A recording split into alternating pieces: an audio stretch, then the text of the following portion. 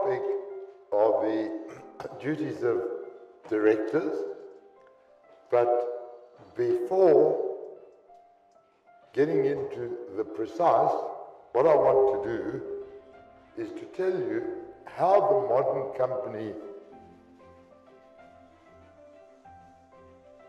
Everyone see okay? Okay. So in England, in the period 1760 to 1830, very interesting development occurred. You've all heard of it, the Industrial Revolution. And in the Industrial Revolution, a lot of new inventions, the modern mass production factories, and that brought a challenge, because until then, the way people conducted their business was either as a sole trader or as a partnership. And for smaller ventures, that was appropriate. So in a partnership, you might have 10 people investing in the enterprise. They all participate in management, and when one of them leaves, that's the end of the partnership. It's not a separate entity. So what happened in the Industrial Revolution, the big units of production needed vast pools of finance, and many people had to contribute. So a new form of business had to be established, and that was the modern company.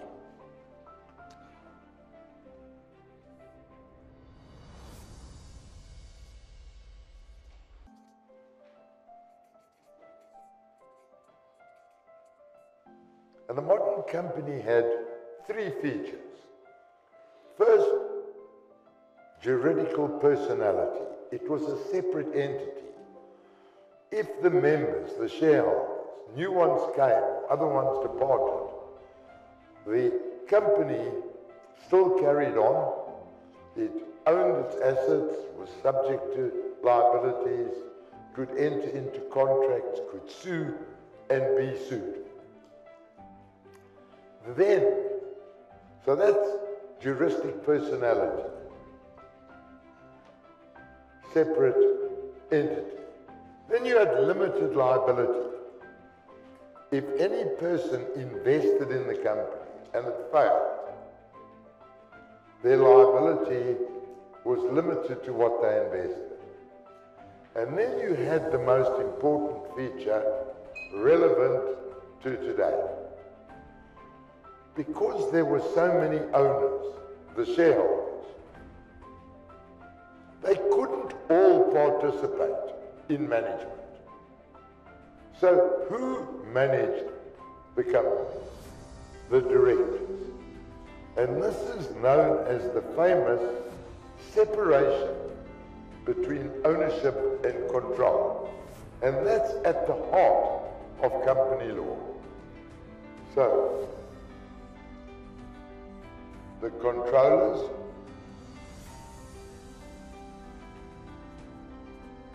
directors,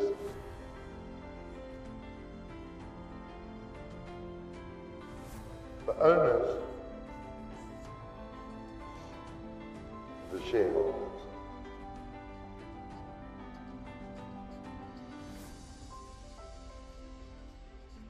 And most of company law is balancing between those two primary organs of a company. Because those are the owners, quote unquote, and these are the controllers, the directors, the law imposes on them duties, and we're going to get into it. And when you hear about corporate governance is not separate from corporate law. It's corporate law.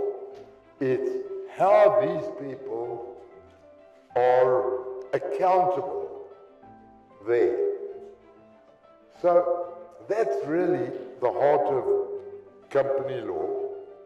And when you have a Steiner, when you have an African bank, a Tonga, the courts become more strict on enforcing their duties. There's new laws that come, changes to the Companies Act, and when you then have a growing economy, a new boom, then people become more relaxed about them. But if you look at the case law, and I'm going to take you through it, over the centuries, it's all about crafting, formulating the duties of directors. Now, as life became more complex, economies grew, there were new stakeholders, senior management,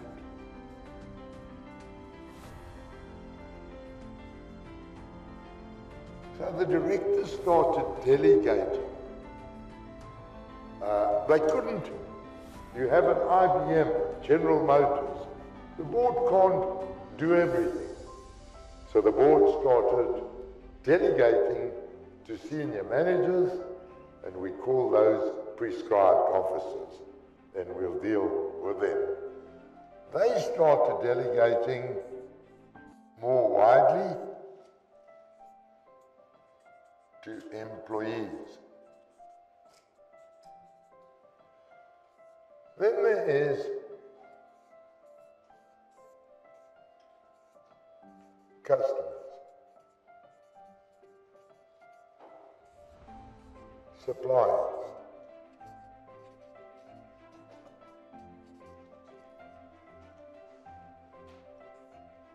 the local community,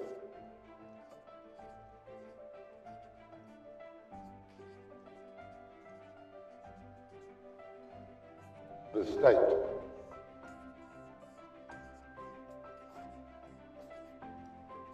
the environment,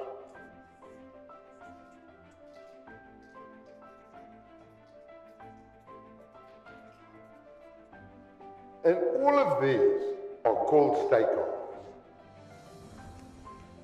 And now company laws become very advanced.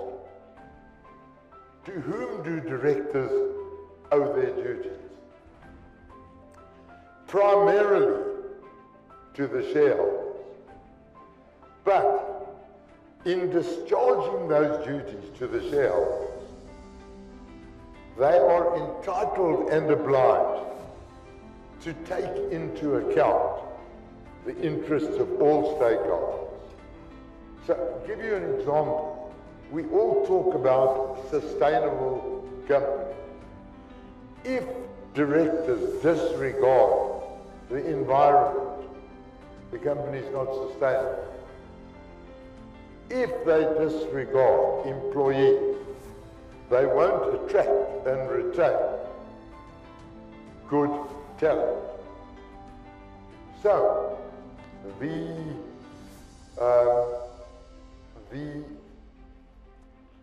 primary duty are owed by the directors to the shareholders. But in doing so, they must take cognizance of the interests of all stakeholders, and one day, if the principal agrees, there is a new development in company law today, and that is the purpose of the company. What is the purpose of a company in modern society? There was a very famous economist in the Chicago School of Business who, Professor Milton Friedman, who said the business of business is business. Maximize profits. That's no longer the conventional wisdom. Today, companies are expected to have a proper purpose, to do good in society. And there's a lot of studies in Harvard Law School and Business School that are now talking about, they give examples. In India, some of the most profitable companies are those that are making and distributing drugs, affordable drugs to the large population. They're making profits and they're doing good in society. So that's known now as the purpose of the new approach to a good purpose of company and society. So, most of company law is the duties there to them. And there are two categories of duties. One are fiduciary duties, and then there are duties of care, skill, and diligence. Now, people often confuse this, and they lump them together. They say, are the directors discharging their fiduciary duties? But there are two categories: fiduciary duties and duties of care, skill, and diligence. And I'm going to illustrate and draw attention to the difference. So, what are the fiduciary duties? The fiduciary duties are basically integrity. So, and before getting into detail, the Companies Act has now been, the new Companies Act, number 71 of 2008 as amended, has what we call codified the director's duties, set them out in section 76, read with 77 of the Act. But in fact, and that's happened all over the world, England, Canada, Australia, New Zealand, Ghana, Singapore, have all codified. And why have they done so? Because they say being a director is not a profession. It's not like a lawyer, architect. They know what their duties are. So it was designed to have a fairly simple statement of the fiduciary duties and the duties of care, skill, and diligence. But in fact, it's just a summary of the common law that's been developed through cases over centuries. So let's take the first fiduciary duty.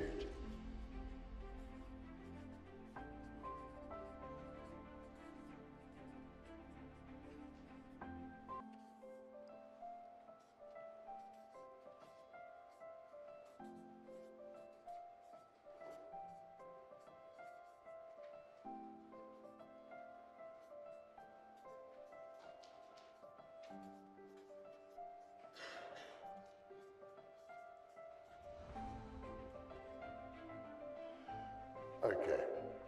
I always tell my students to illustrate the duties of directors. I give them the following example. Little Johnny Green is 10 years old. His father, Chris Green, is in law his guardian. And one day his father comes to him and says, Johnny, I have good news and bad news for you. Your uncle died and he's left you 100 million rand. Now, as your guardian, I'm advising you, you must lend that 100 million to me for 10 years, interest-free, no security. Now, little Johnny Green has got as much ability to make that decision as the company has when the directors deal with it. The directors represent the company. They decide for it. So the whole of company law is designed to stop the Johnny Green story. The directors have an inherent conflict. So, one, they must act honestly, and that is a subjective duty in the best interests of the company. Now, I'm going to give you a practical example. Many years ago, I was acting for an insurance company which took over. There was a company listed on the stock exchange, and my insurance client took control, bought the shares in that company. I went with the CEO of my client to interview the management. My client said, I'm your new controlling shareholder. I'm the CEO of the controlling shareholder. The eight of you are senior management in the target we just bought. I'd like to talk to you, find out. You, sir, you're the CEO of this company. How long have you been here? 20 years. Do you have a service contract? Yes. When did you enter into it? 8 months ago. How long is it? 5 years. Now, why did he do this? Because it was becoming known in the market that they were going to be taken over, and they were worried they'd be retrenched. So they did themselves a quick service contract, and we went round the room, and every one of them had been there 20 years, 18 years, no service contract till 8 months ago. So representing the company, they did a contract for themselves, a service contract. So my client got very cross. He said, go to court, do an urgent application, and they annul those contracts. I said, no. Don't pay them at the end of the month. Let them sue you, and you don't pay them. Because when they entered into those contracts, on behalf of the company, they weren't intending to act in the best interests of the company. They were acting in their own interests. Breach fiduciary duty number 2. Number 3, avoid conflicts of interest.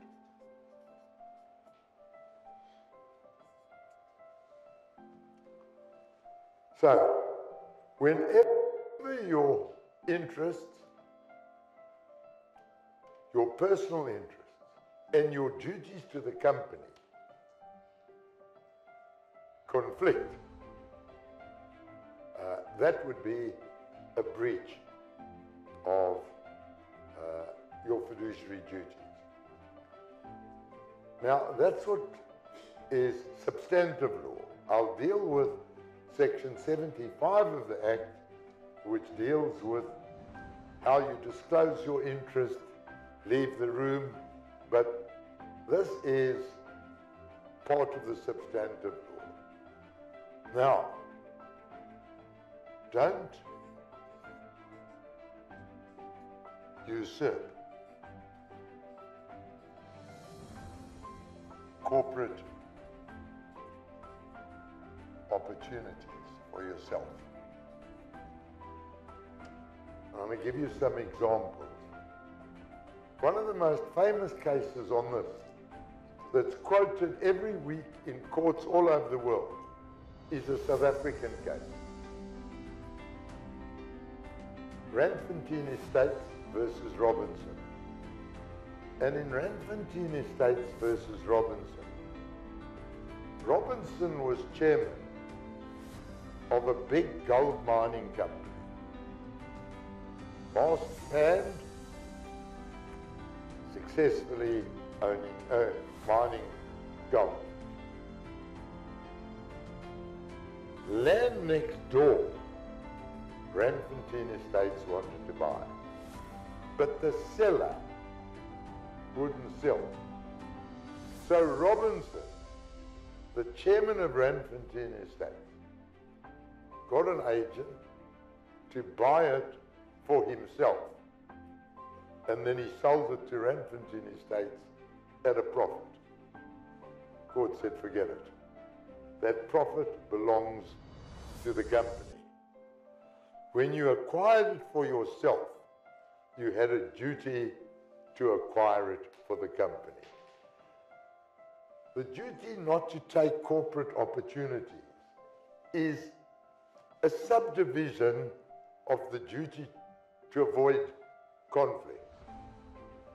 Now, there have been many cases on this, and I'll come to another famous South African case, but another English case, Cook versus Deeks. And in Cook versus Deeks, there were 4 shareholders of a company. They each owned 25%, and 4 of them were on the board. And they made railway coaches for the Pacific Railways.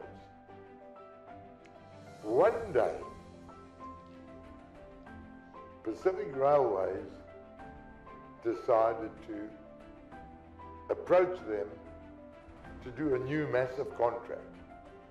3 of the directors, shareholders, at 75%, decided to form a new company to take that contract, not the company that the 4 of them were in. And they passed a resolution at the board of the company they were in, saying they had no interest in taking on this new contract. The minority shareholder went to court. He said that was a corporate opportunity. It belonged to the company. The directors couldn't take it for themselves, and 75% of the shareholders couldn't ratify it. It needed 100%. So what is this doctrine of corporate opportunity? The doctrine of corporate opportunity is that where something is happening in the line of business of the company is entitled to it. Where the company has been negotiating for it, and the courts are strict about corporate opportunities, directors not taking for themselves an opportunity that really belongs to the company. So strict are the directors, or the courts. There was a recent case,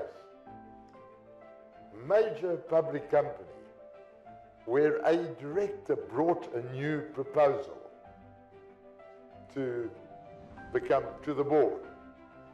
Said to the board, colleagues, let's do this.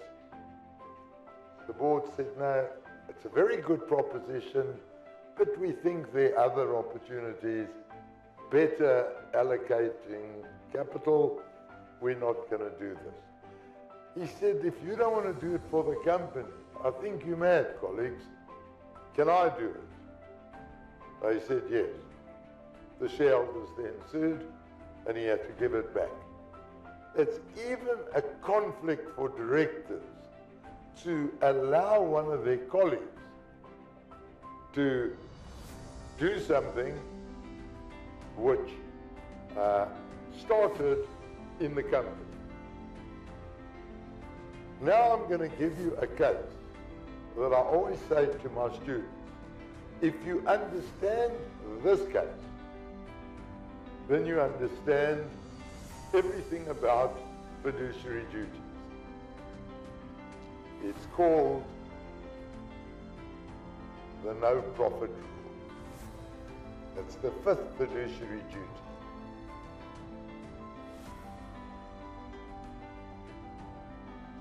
And I'm going to put a quiz to you.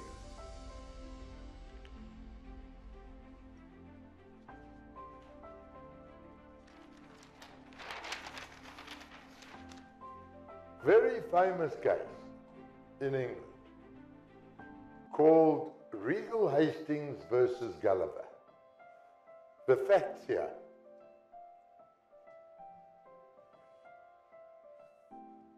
A company called Regal Hastings.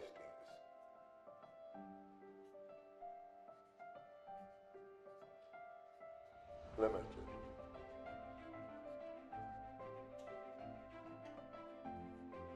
Regal Hastings carried on the business like Sir Kinnickle at hired premises in shopping centres, buildings, then showed movies there.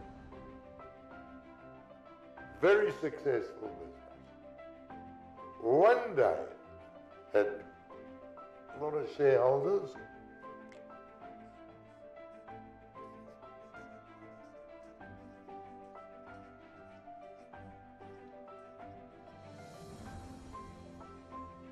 directors,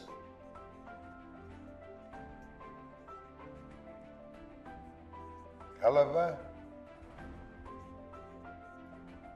and others.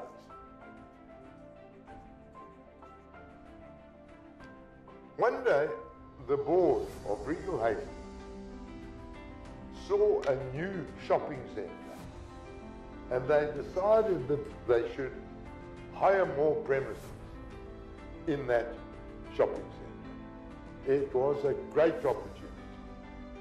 They went to the landlord, the owner, said, "Can we hire premises here?"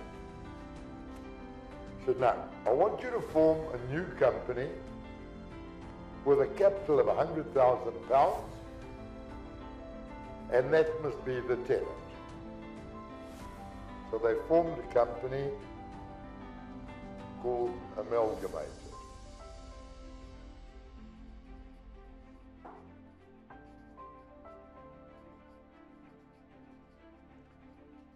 And the directors of Regal Hastings now went to get money. And they could only raise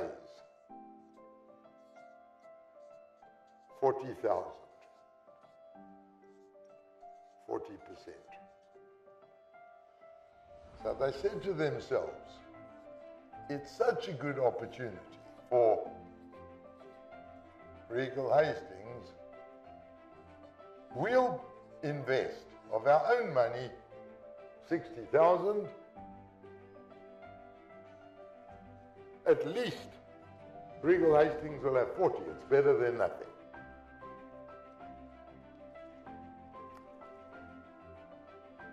Some years thereafter, there was a takeover. These shareholders were bought out. And the new shareholders, representing the company, also bought Gulliver and his colleagues' shares so they could make Amalgamated a wholly owned subsidiary of Regal. And they made a profit in selling those shares. A few years later, Regal Hastings sued the directors for the profit they made. Now, the court found that when the directors put in their own money, they acted honestly, they acted to benefit Regal Hastings, Regal Hastings itself couldn't have put up more than 40%. They didn't do it to contemplate a sale. So, as a matter of fact, the court found Regal Hastings couldn't put up more than. The directors were honest. They tried to benefit Regal Hastings. They didn't contemplate making a profit. So, I ask all of you, if you were the judge on those facts, would you have said they must pay back their profits to Regal Hastings? They acted honestly, in good faith, trying to advance the best interests of their principal, who couldn't do it themselves. If you were the judge, and it went to 3 tiers of courts, up to the highest court in England,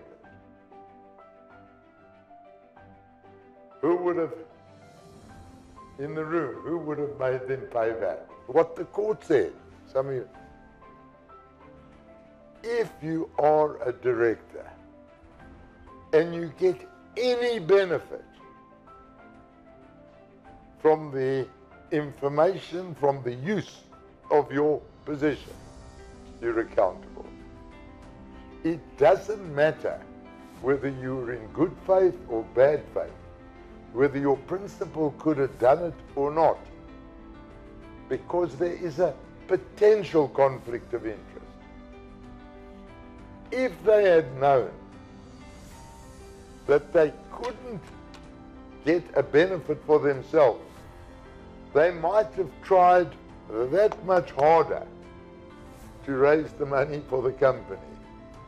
So, when you're a director, you must never be deflected by any potential of a personal benefit, because the no profit rule says only 2 questions need be asked. Did you get that benefit through the use of information in your capacity as a director and in the course of execution of your office? If yes, nothing else is relevant. In other words, you cannot get a benefit, a personal benefit, from the use of your directorship, your fiduciary position. That is the rule of law, a principle to ensure that directors aren't deflected from performing their duties because they think there may be a personal. And I always say to my students, if you understand, read this case, keep it next to your bed, keep it on your breakfast table, keep it on your office. If you understand the principle of Regal Hastings versus Gulliver, the House of Lords said, this is the strict ethic of the law. To me, no more important case than this. Next one. Proper purpose.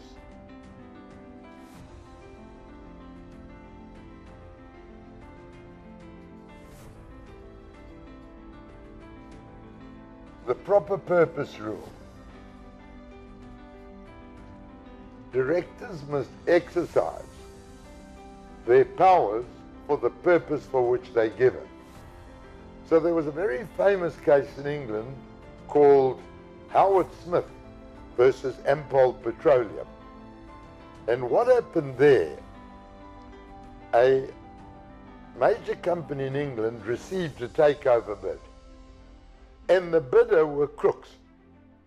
They had taken over other companies, in the past, stolen from them. So the board of the target company said, we can't allow this to happen. We must do something to prevent it. So what they did, they bought an asset from a friendly party, issued shares to pay for the asset, and that party was going to vote against the bid. It would fail. Came to court, interdicted that transaction. The court said, the purpose for which directors are given the power to issue shares is to raise capital. It's not to deflect a takeover bid. Yes, you acted honestly, you acted in what you thought were the best interests of the company, but you breached the proper purpose rule. You couldn't do it. So all of these are cumulative. It's not, you might comply with these, but you must comply with all of them. The next one, exercise an independent judgment. This is probably relevant to many of you here.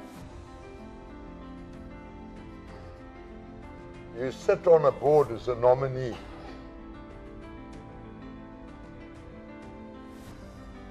What is your duty? One of the most famous cases I've ever been in. One afternoon I was sitting in my office, 4:20, Tuesday afternoon, and the reception said, 2 gentlemen to see you. And it was the chairman and CEO of Sanlam. Sanlam owned 54% of a company called Gencor. Gencor was a major mining industrial company, second only to Anglo American. Sanlam's deputy chairman, Dr. Wim de Villiers, was appointed by Sanlam as its nominee on the board of Gencor. And he was chairman of Gencor, as Sanlam's nominee, was deputy chairman of Sanlam.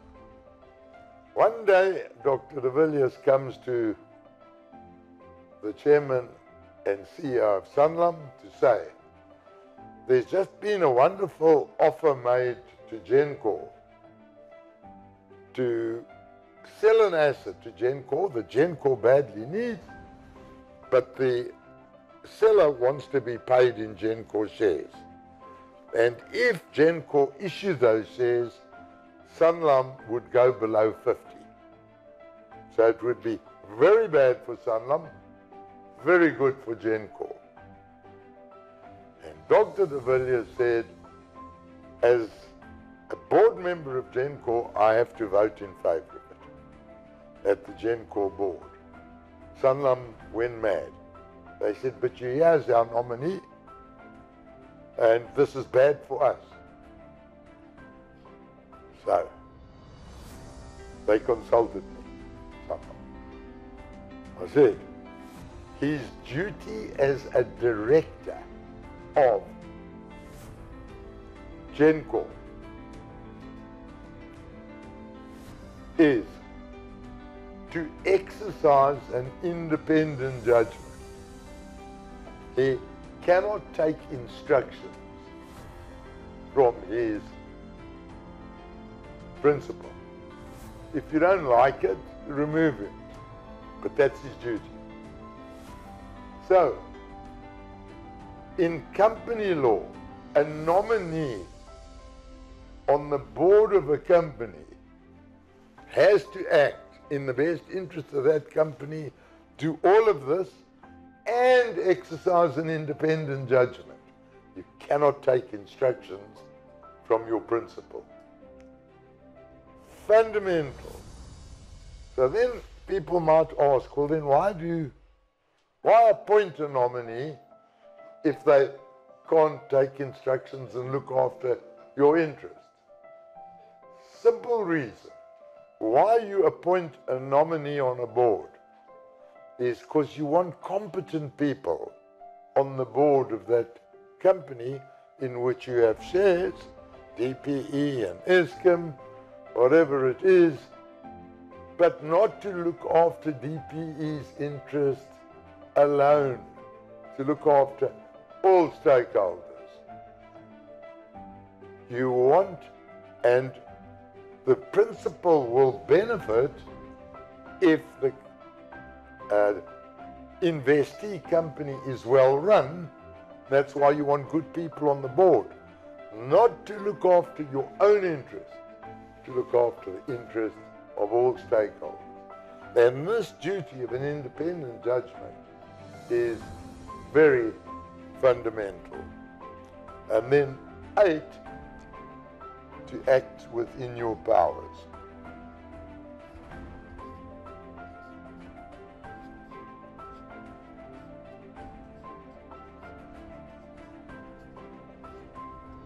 Now, we come to another set of duties.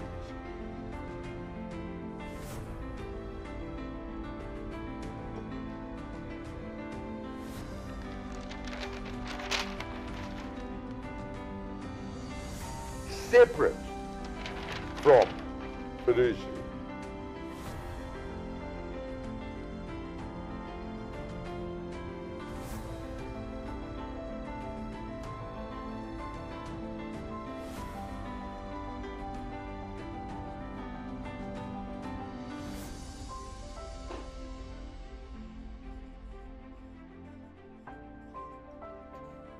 The duties of care, skill, and diligence.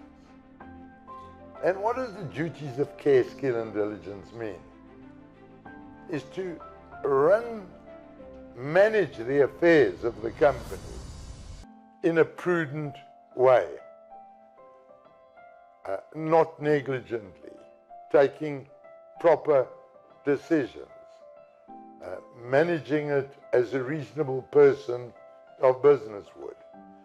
So in the early days, the duty of care, skill, and diligence, the director had to give only his or her, to the company, the benefits of his or her own skill, diligence, and experience. Subjective. So if you're appointed as financial director, Bachelor of Music, and knew nothing about finance, the board would be wrong to do that, but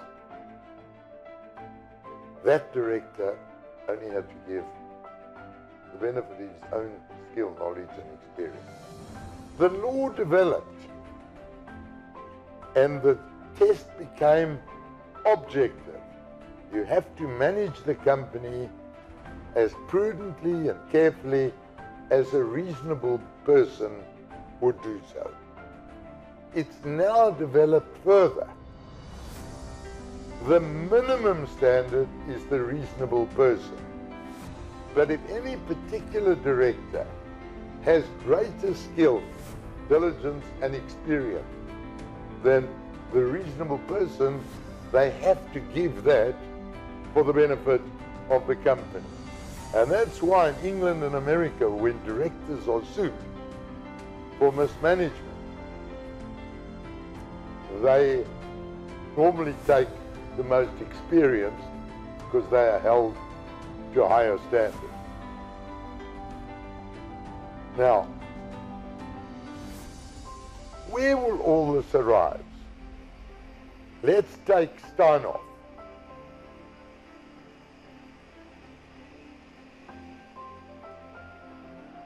Steinhoff, African Bank, Tongaat. Forget about the fiduciary duties. Did they manage, did that board discharge their duties of care, skill, and diligence? did the board have Steinoff, where frauds were occurring in the company. And what the courts have said, yes, it's not possible for, in a complex company, the directors to know every detail of what's going on. But their duties are to ensure that there are controls and systems in place that would throw up red flags. And then they must have the capacity to follow up the red flags. So, in order to discharge your duty of care, skill, and diligence, you have to ensure that the company has controls, systems to detect breaches, internal audit systems, and all these suggestions in codes of practice. Don't have executive chairs, have audit committees, have all of that. All of that is designed to ensure it's not a separate discipline, corporate governance, it's to assist the directors in discharging their duty. We've now got a new 76.4 that's called the business judgment test. Firstly, care, skill, and diligence are all different concepts. Skill is your knowledge, experience. Care is how you apply it to the company. Diligence, how you prepare yourself, attend board meetings, read your board papers. Now we have got the business judgment test, section 76.4. There are only 2 countries in the world that have both the conventional negligence test that England and all the Commonwealth countries have, as opposed to America, which has the business judgment test. There are 2 countries in the world that have both, South Africa and Australia. And how do you reconcile it? If a director is sued for negligence under 76.3c, the traditional negligence test, breach of duty of care, skill, and diligence, then if they can show 3 things. 1, that they took all steps to be reasonably informed. 2, they had no conflict. And 3, they acted rationally.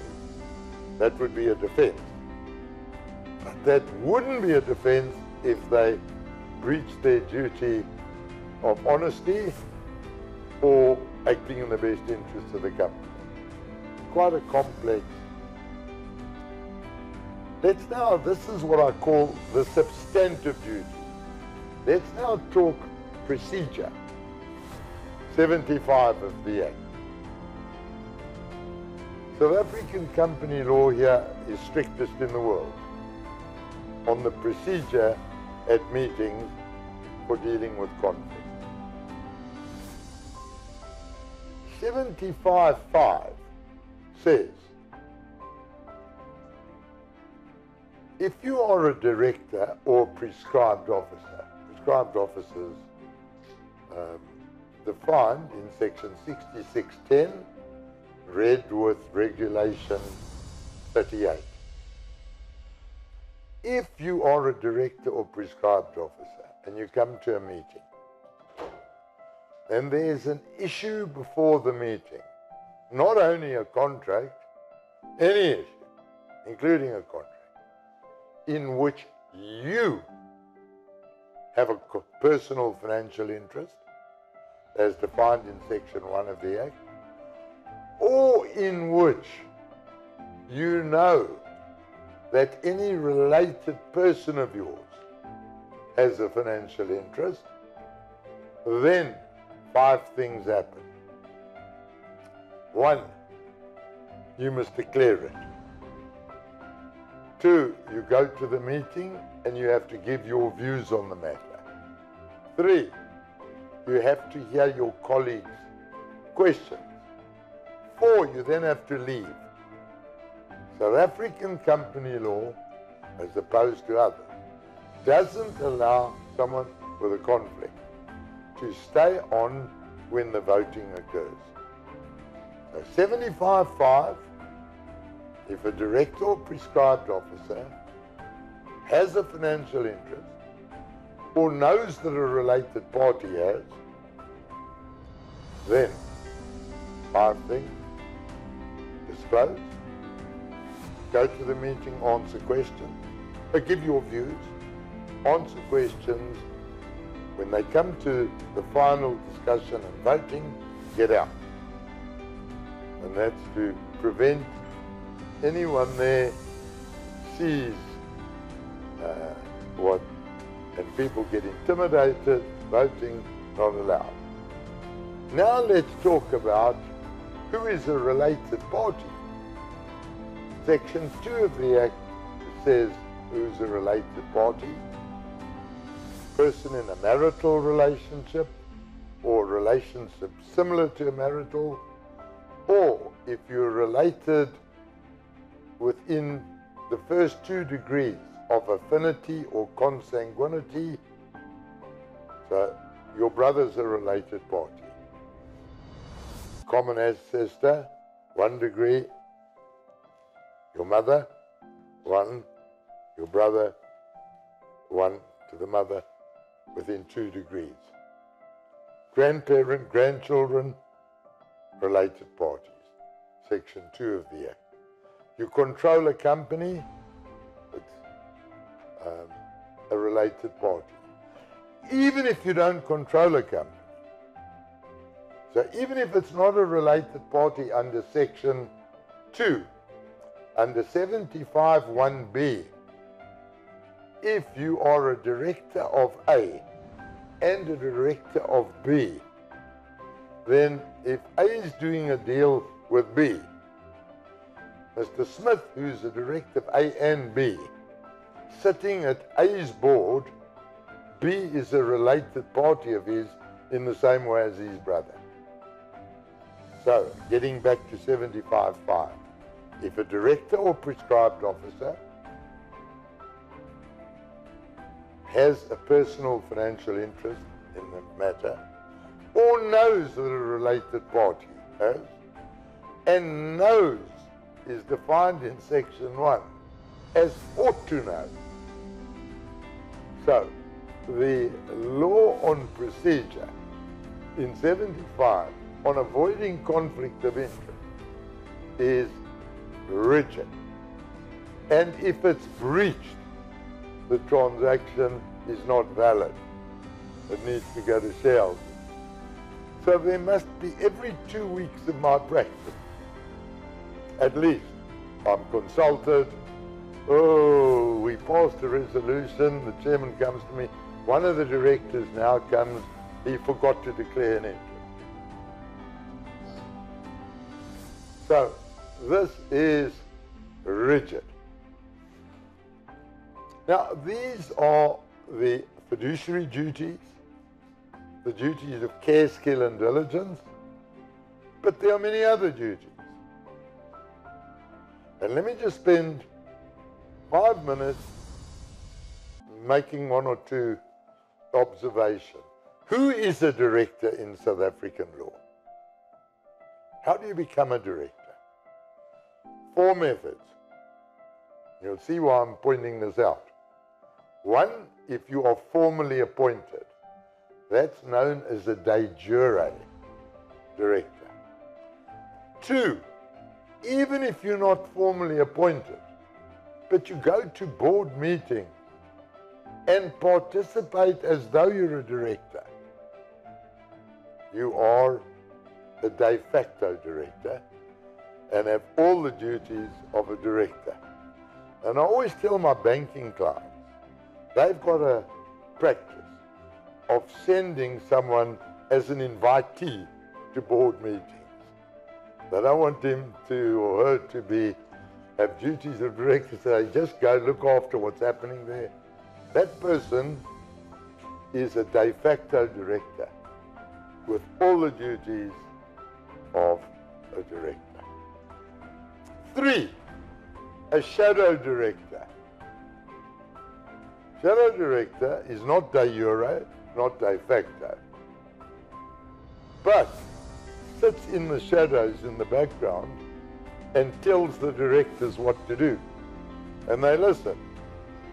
Then, the person who gives the instruction is a shadow director. So be careful.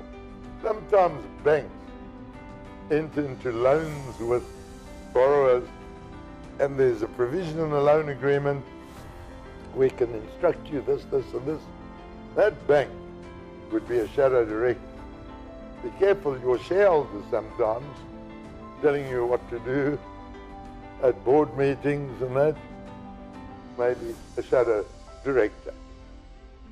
And then there's a puppet director who just takes instructions. So those are the 4 methods of becoming a director. What kind of directors do you have? A non-executive director. Clear. You're not involved in executive functions. 2, an executive director. That's got 2 capacities. 1 as a director, 2 as an executive. Gives difficulties in labor law, in removals. Although it sounds simple, CEO, I'm an executive director. Quite a difficult concept in law, because you've got 2 capacities. 3, an independent director, and 4, nominee director. Important takeaway, all directors have the same duties. The standards of a non-executive director, of a executive, may be higher because they are more involved in the affairs of the company, they know more. But as a matter of law, famous appellate division judgment, Howard versus Herrigal, all directors have the same duty. One last statutory duty. South African law, as is the case with England or Commonwealth, had a doctrine called capital maintenance, where the capital of a company was the buffer, the cushion to protect creditors. In the new act, we abolished that. And now we've got the twin test of solvency and liquidity. A company can't do various transactions, distributions, dividends, financial assistance, unless it passes the solvency and liquidity test. The directors have a duty to apply the solvency liquidity test. If they breach it, personal liability. Last one I want to mention, because fiduciary duties and duty of care, skill and diligence are effectively common law duties being codified, but they are statutory duties.